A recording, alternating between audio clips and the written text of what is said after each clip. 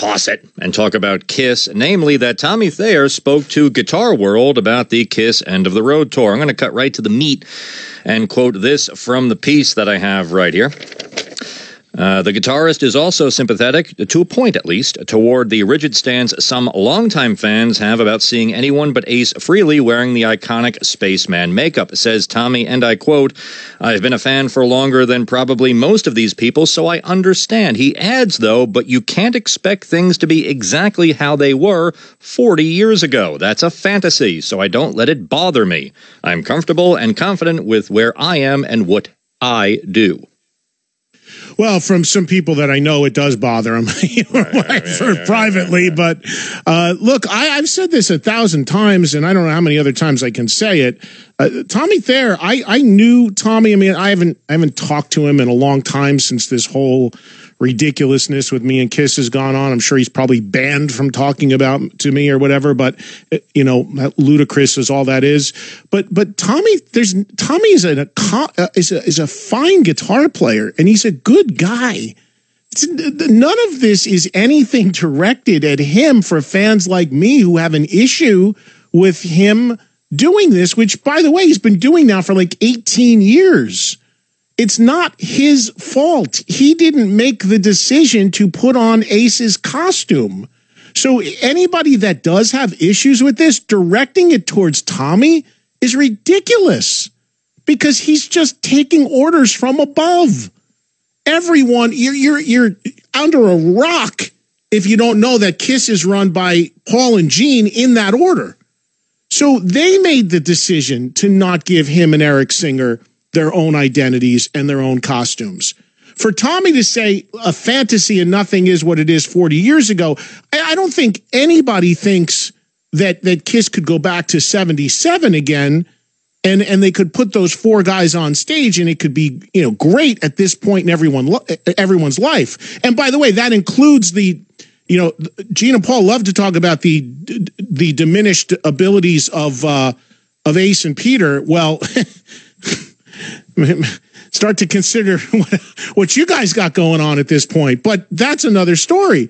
So nobody's looking for that. But what bothers people, and I've maintained, and I've said this before too, especially when it comes to Eric Singer, who I also know very well, if he didn't have that gig himself, would he be saying, whether publicly or privately, about somebody else dressed as Peter Criss, singing Beth and playing would be brutal.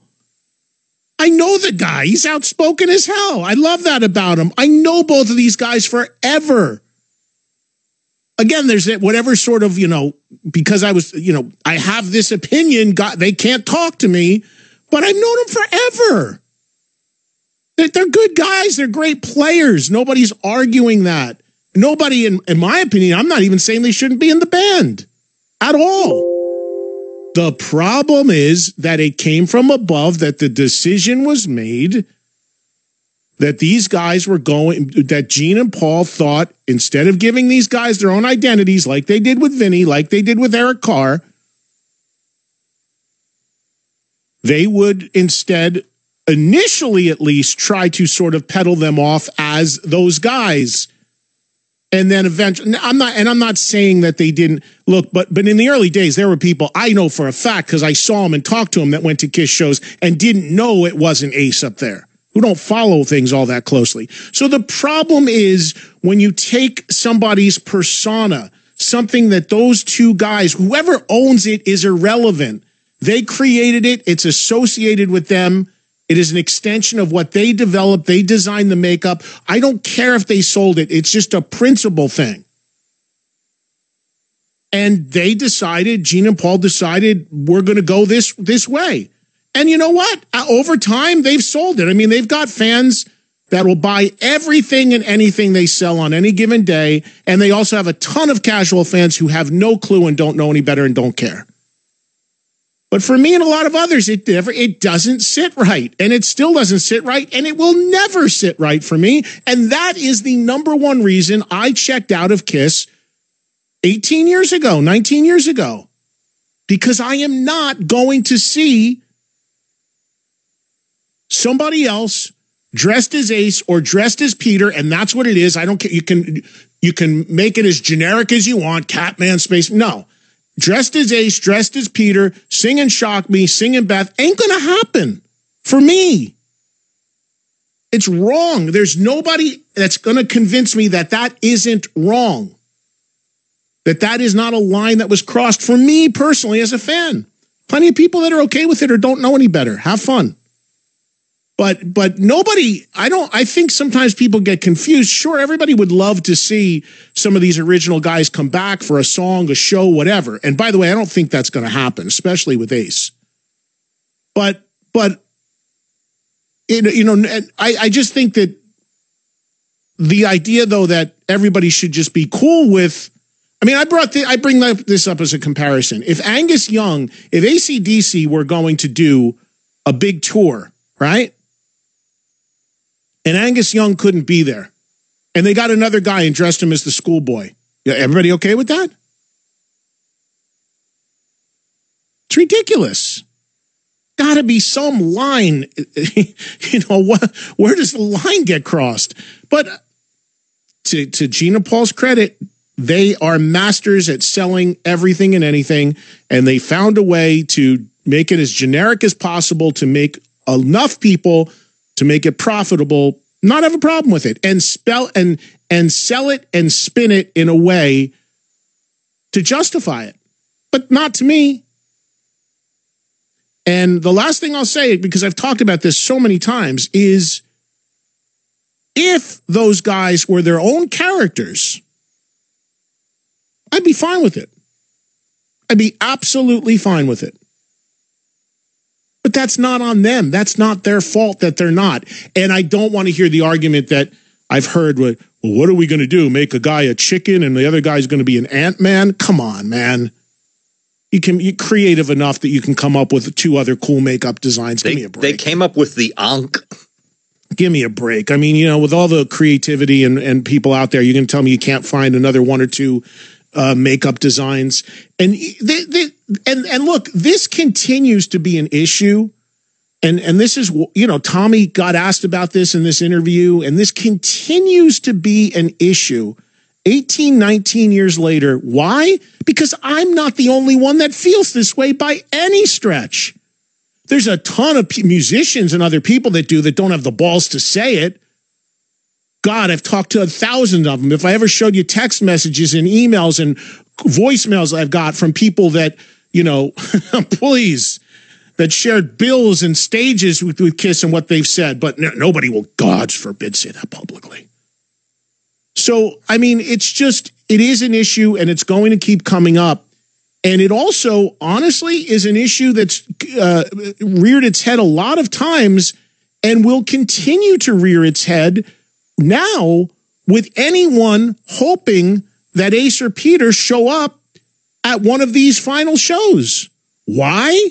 Because do you think Ace or Peter are going to walk out on a stage and look at two guys dressed as them with the personas they created and throw their arm around them and say, hey, guys, look great, while they're standing there in a T-shirt and jeans? I mean, Ace has said this before. It's a tough thing for him. I think I've told this story before, but not a lot of people probably heard it, and I think it's fine to say it because Ace and I actually just talked about it. Back in like 2006, there was a VH1 show called Rock Honors. Took place in Vegas, where bands played that were tributed. That first one was Queen and Kiss. It was a great bill now in retrospect. Judas Priest, Def Leppard, all played. And then they had a band do a tribute to them of musicians influenced by them. It was a great idea. It only lasted two years.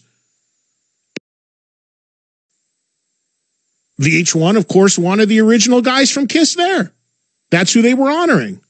But at that point, it was still the Eric and Tommy band with those guys dressed as them.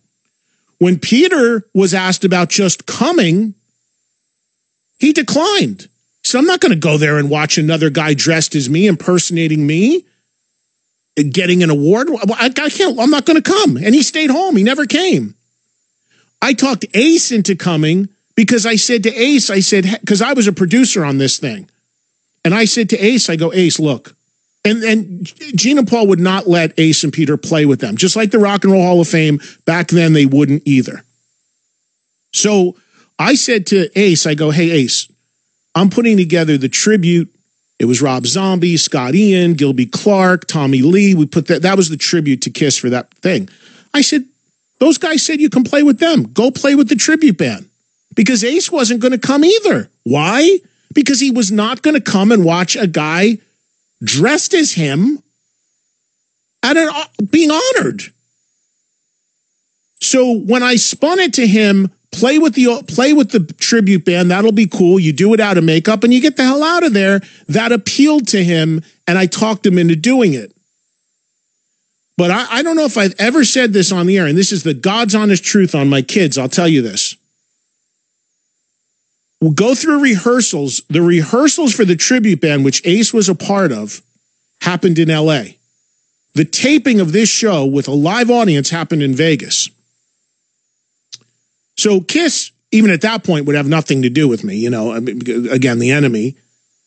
But I'm there back in the hallway, and I was dealing with making sure that the tribute band came together right. And they were rehearsed. Ace was up in his hotel room at Mandalay Bay. Slash was in that tribute band too. Even though Slash isn't a huge Kiss fan, they, put some meat on the bone. So Ace is, the band is ready to play. They're ready to shoot that segment. The audience is there. And Ace isn't showing up. So I'm like, we got a problem here. And everyone's turning to me. Hey, it's your boy. Get him down here. What's going on?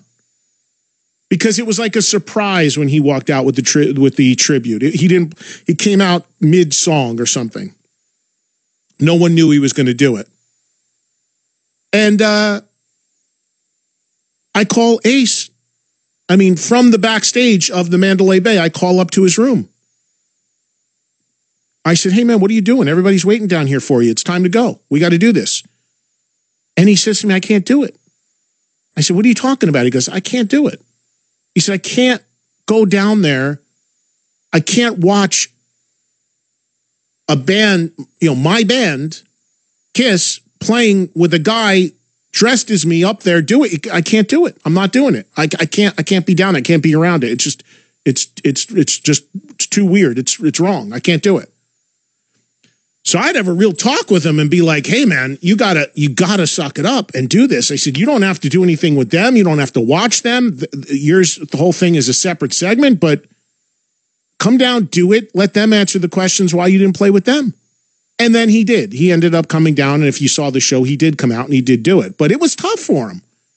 So this idea when, even now on this tour, when Gene and Paul say, well, it's on them if they want to show up, that they can kind of just knock on the backstage door with their guitar under their arm and say, hey, guys, I'm here. Can I come play a song? What are you going to do? Have two guys dressed as the Cat?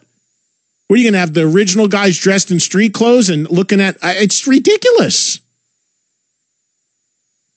So if this wasn't the issue that they continually say it's not, and that nobody cares, why in 2019, in an interview that had nothing to do with me, is it being brought up again?